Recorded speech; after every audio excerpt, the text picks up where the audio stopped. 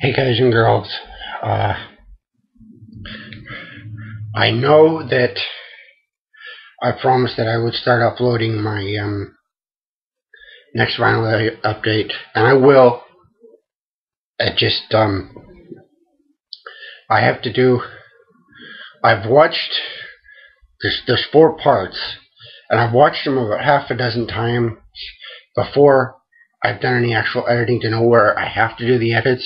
I've never done that before, but I want to make sure that I've really got these 4 perfect, because I think they're some of the better clips that I've done as far as how everything looks, as far as the production's much better, the lighting's much better, and so on and so forth. So I want to take my time and get to them, but I will. I'm getting. I will. Excuse me. I will get to those. So just bear with me.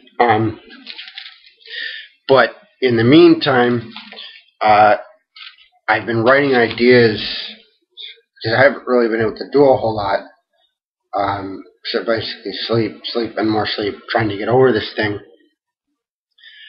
that I thought was allergies, but kind of turned into a full onset of the crud. So, but since I haven't been able to watch a lot of videos because I haven't been able to stay over my computer long enough without risking blowing something nasty onto it, and I won't go into any more detail, but that's why I haven't uploaded anything, because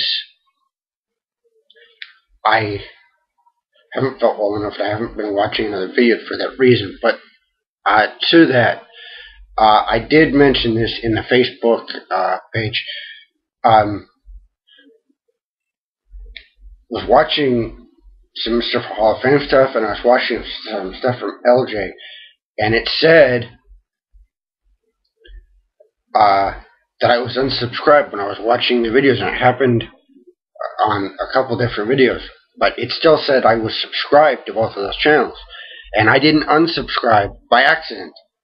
So if something's messed up, like I said, I'm still subscribed. I didn't unsubscribe to anybody by on accident or on purpose. So if something happened, there's something wrong with the page, because I didn't do it myself. But anyway, so I've had a lot of time to think, and I've been thinking a lot about the concerts that I've gone to, since I haven't been able to do all that much. So I've had a lot of time to think, and that's what I've been thinking a lot about. And I started thinking about it from a different at a different perspective, and I'll enlighten everybody to where I'm going with this. I will have to mention I did try a video on the subject before, but it was again from a different perspective, and so it didn't go over well. But the way I'm doing it, the way I've been thinking, kind of keeps in line with everything, I think. So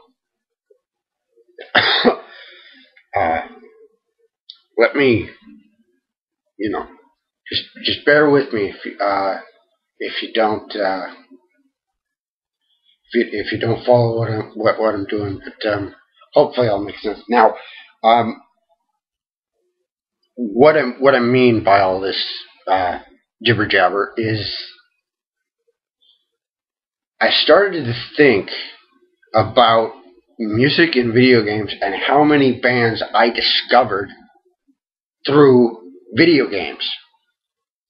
And I'm not talking about Rock Band or Guitar Hero or DJ Hero or any of that other stuff, because I think that while that's an interesting and great way to discover bands, that's more for, I don't know what to call them anymore, because you wouldn't call them the MTV crowd, but I guess the download crowd, the and I don't want to say the YouTube crowd either, but that the typical top 40. This is all I listen to, but this is cool now. So I'm gonna check out all the other bands and that kind of stuff. And ooh, I bought Guitar Hero, Metallica, and metal and all this stupidness. But I really started to think about it, and there's a shit ton of bands that I had my first introduction to their music through a video game, and this goes back, to before teenage years even. This is my first introduction to this band, and Suicidal Tendencies was one of them. They Psychovision in Tony Hawk's Pro Skater. This was that was my introduction to them through this game, although I didn't know it at the time. And in a lot of these cases, I knew who these guys were because the song title was in a playlist or what have you, but I didn't know anything about them or anything like that. I of course knew later what the stuff was, but my first introduction to Suicidal Tendencies, Psychovision on the soundtrack.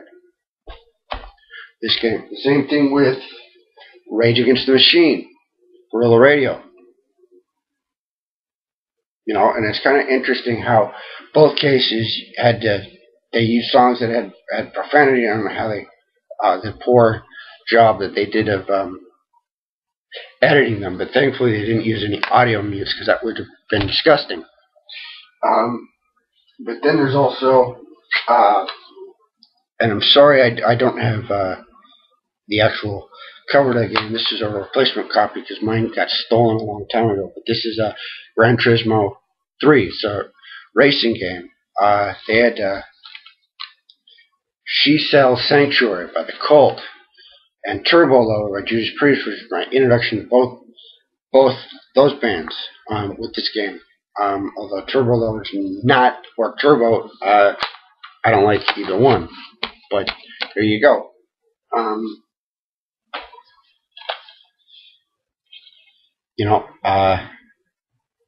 This guy right here, although I had already had my introduction to him and already had the album that the song appeared on, but they used, what was it? I Don't Want to Stop by Ozzy on the soundtrack of this game. They used You Wouldn't Know by the group Hell Yeah.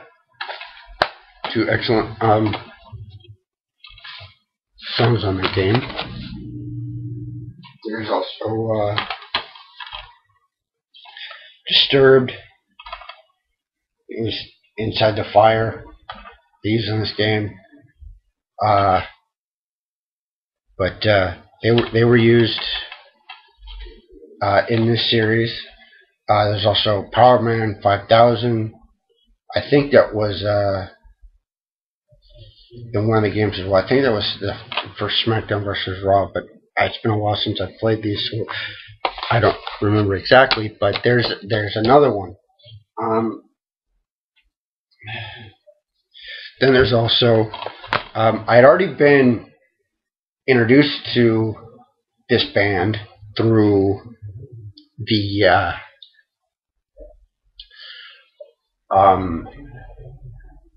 through WWE actually, but Motorhead, Ace of Spades.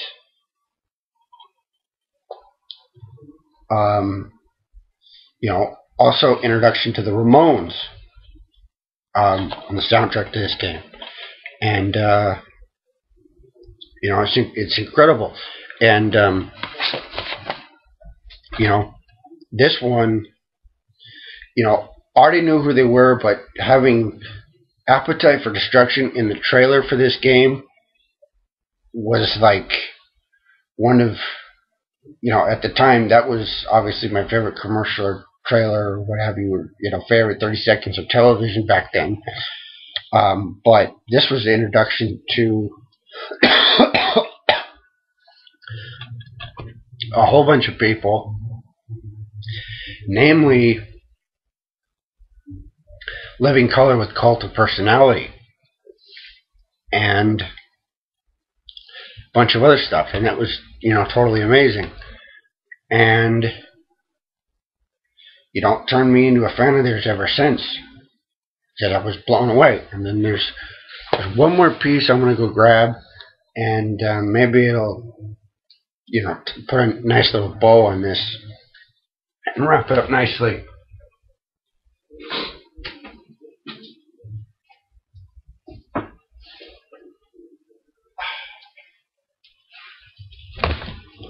And that's one of the best video game soundtracks, period. It's the soundtrack to the game Red Dead Redemption. It's a Western, for those that are not familiar with it. And for a time, it was only available on Redbox. They didn't even have download yet when I picked this up. They have since released it in a digital format, but they don't even have CD. Just this right here, and now digital, which is incredible, because the music in this game was, it not only blew me away, but it blew everybody else away. But there you have it. And I will get to the vinyl update videos. There are 4 parts. 2 videos are about 7.5. There's one that's about 3.5 minutes, and there's one that's 12.5. One of the parts, though, I will have to wait for a while, because I just bought something, and so I'll have to add that to the end of one of those videos.